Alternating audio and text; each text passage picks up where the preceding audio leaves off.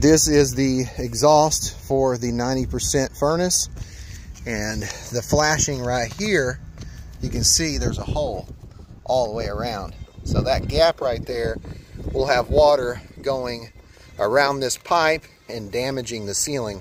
I'll show you the damage that's occurring on the ceiling. I'm going to remove this and re-silicone it.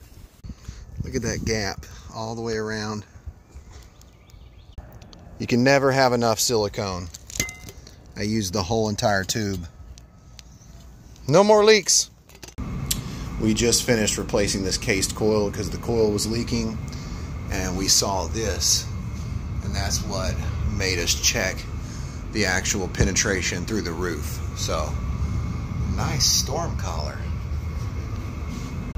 Go check out my playlist, HVAC Tips for Technicians, for more videos of real experience in the field as a technician.